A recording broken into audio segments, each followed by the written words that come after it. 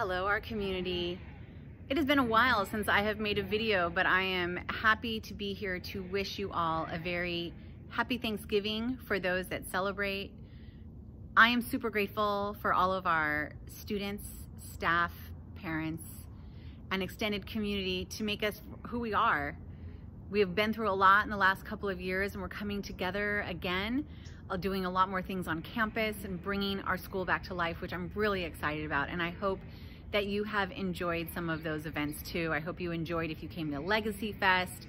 Parents are coming to our student assemblies and really having more opportunities to be back in the classroom. So thank you for that.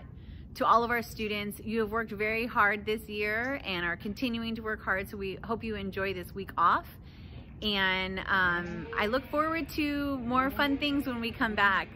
I apologize for some tree trimmers in the distance today, but that can't be helped. So when we return from our Thanksgiving break, we will have Giving Tuesday, which is a really great time to give back to the school that gives so much to your children.